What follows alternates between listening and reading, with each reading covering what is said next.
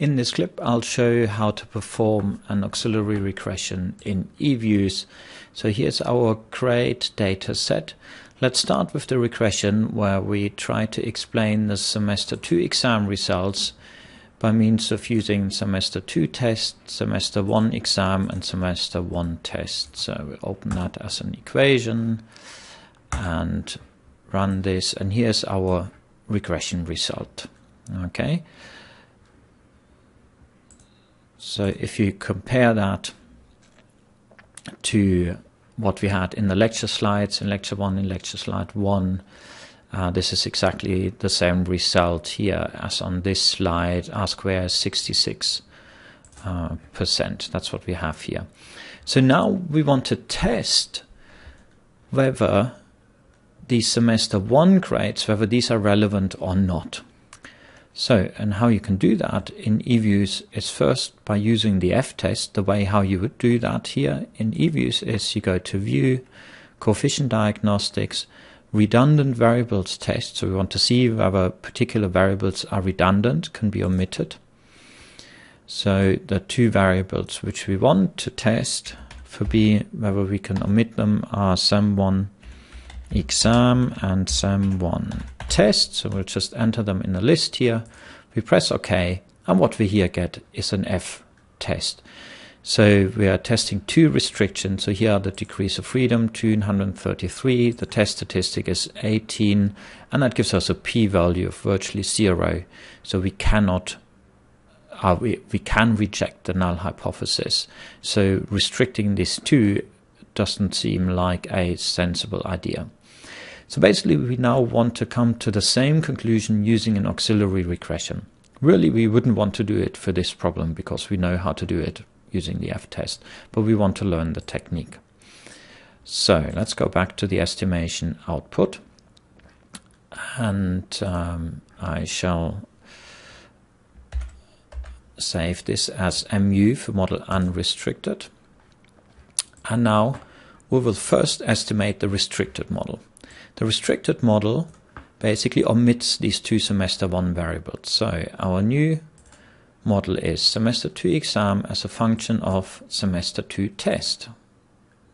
We open this and we run this model. Okay, so let's go to our lecture slides and go to the auxiliary regression slide. What we said is we want to estimate the restricted model. So we have just done that. We estimated the restricted model, and now we want to obtain the estimated residuals. How you do that in EVIEWS is the following. The easiest way to do it is with the following. You go to Proc and choose the option Make Residual Series. And you give them a name, and we could call them residuals_R for restricted. And now you see that in here we now have this series, residuals R. So once we can delete this equation, okay, cancel. So once you have these residuals, you can now go to step number 2, where we regress these residuals on a constant and all our variables, including the ones which we are considering dropping. So here our explanatory variables are semester 2 test, semester 1 test, semester 1 exam.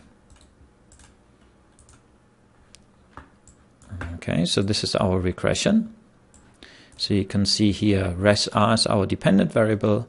We have all three variables. So semester 2 test, which was the variable we had included, and the two semester 1 test variables, which we're considering to exclude. So now what we have here, 0.217221, this is now the R-squared from the auxiliary regression.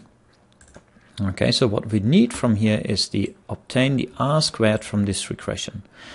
And then what we do is we calculate the test statistic, LM test, n times R-squared.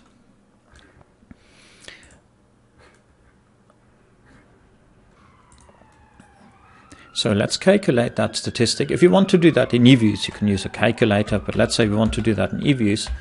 The easiest way is to go up here into your little command window. You say you want to define a scalar, which is called LM, and that is 137, which is the number of observations, times the R squared from that auxiliary regression 0.217221.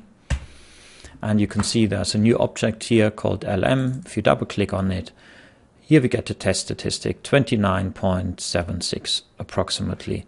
And now what you need to do is you need to compare that against the critical value from a chi-square distribution. In our case, we have two restrictions, okay, in R of equal to 2 because we tested for the exclusion of two variables.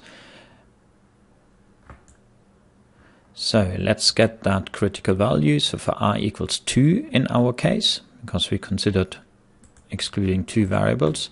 So here is a chi-squared distribution. Let's say we are looking at 5% significance level, two restrictions. Critical value is 5.9915. Now we have a right tail test, so we are rejecting H naught, which is validity of the restriction, if our test statistic is larger than that critical value. Our test statistic was 29, that's comfortably larger than the critical value, so we reject the null hypothesis, and the null hypothesis was that we could reject these two semester 1 variables. So we can't do that, which is exactly the same result as we got from the F-test.